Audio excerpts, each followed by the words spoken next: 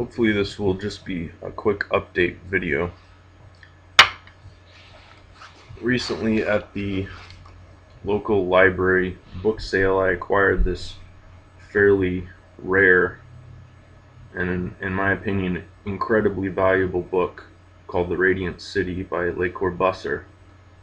And for the sake of posterity and to propagate his amazing treatise on city planning, I have taken high-resolution photographs of the 350 some pages and created a torrent file so that anyone anywhere in the world can download and enjoy and learn from this absolutely amazing book.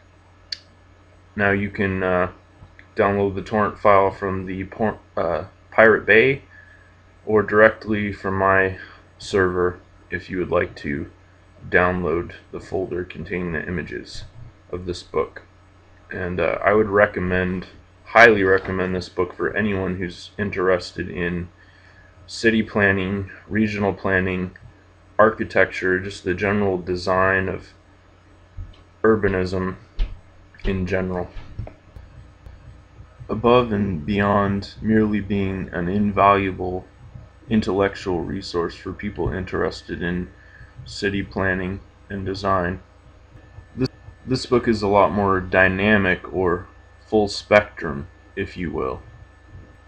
As it turns out, Le Corbusier wasn't just a visionary, he was also a philosopher. Additionally, he was a witness to the transformation of civilization via the Industrial Revolution.